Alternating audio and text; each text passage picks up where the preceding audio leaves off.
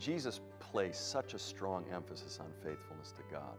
He did this because faithfulness is an expression of trust. It's an expression of realizing God really does deserve our faithfulness, our trust, our obedience, our devotion, above all else.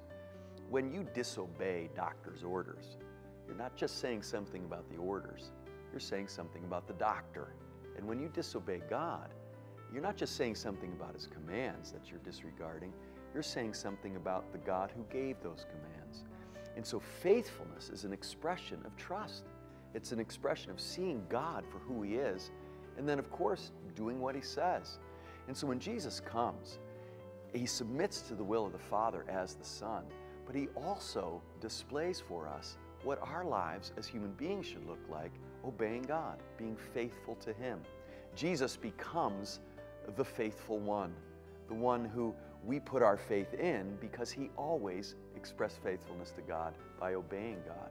So faithfulness to God is an expression of obedience. It's an expression of daily devotion and trust in who He is.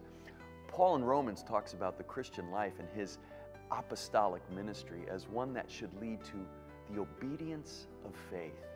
It's a beautiful expression which in some ways summarizes the Christian life.